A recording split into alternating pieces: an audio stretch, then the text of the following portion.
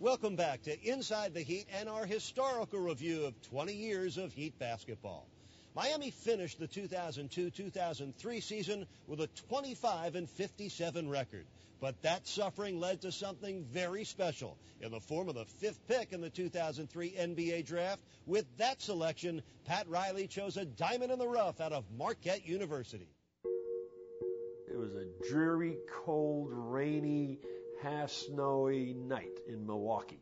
And there I am in this health club with all these Marquette fans. These Milwaukee fans are now all in there pedaling away and watching Marquette play in the playoffs against the University of Kentucky.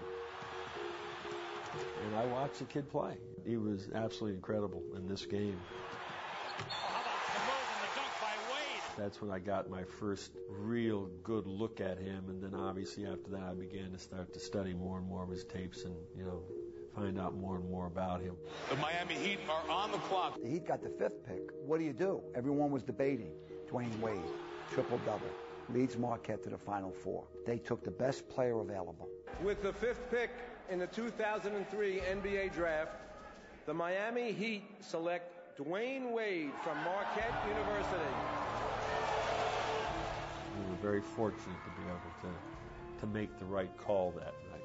Dwayne, changed everything for us. The Heat added a future and perennial all-star, but at the same time were parting ways with their signature player and their ultimate warrior. After spending 8 years with the Heat, Alonzo Mourning signed with the New Jersey Nets as a free agent in July of 2003. Pat and the Heat had to make the very painful but realistic decision that we're rebuilding a new team, and we got to let go of the past and move forward. While Miami was moving forward without Mourning, they were discovering a future front court starter in Miami native Udonis Haslem, who made a lasting impression during the summer at the Heat's free agent camp. Way to run! He came in as a free agent, and from the first day I said, who is this guy? Well, I said, that's not Udonis Haslem. Is that Udonis Haslem from Florida? Yeah, that's it. What happened to him? He lost 70 pounds. He was 235 pounds, about 6% body fat, and he just dominated the whole week. This story is a great story because it's really a story about a player who has great heart, and he's one of the few guys in this league who feels privileged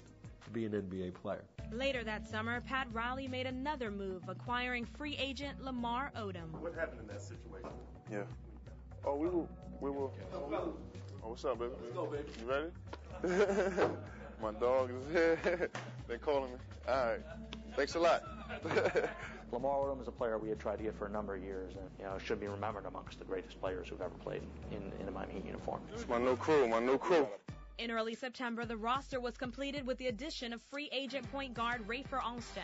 But just before the Heat's 16th season began, there was one more big change to come. The news came as a shock to most of the sports world. Pat Riley resigned as coach of the Miami Heat. I knew that after I'd signed Lamar, I knew that I was not going to coach the next year. I just knew it. And I had told Stan in the middle of the summer, be ready. He never believed me. This team needs a new voice, and we have the right man at the right time. He's just a mirror of Pat Riley. Same demands, same system.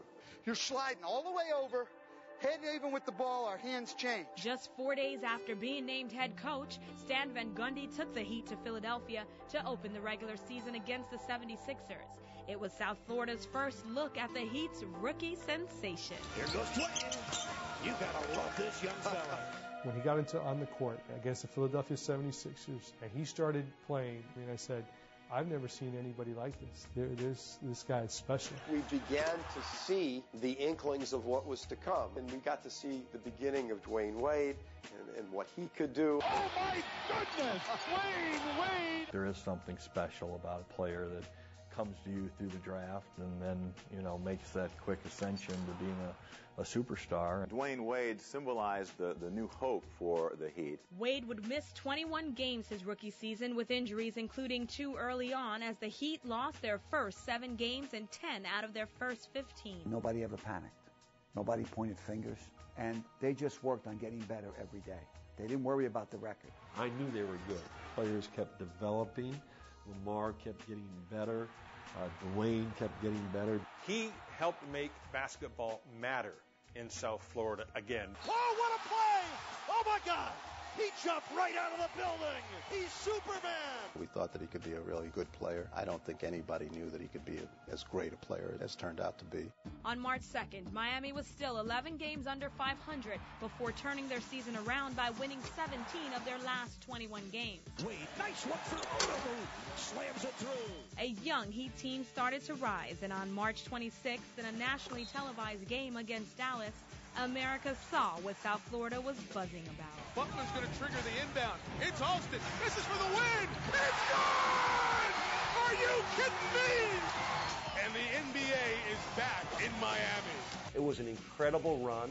They got healthy. They came together at the right time. And, this was the season that made fans fall back in love with the Miami Heat.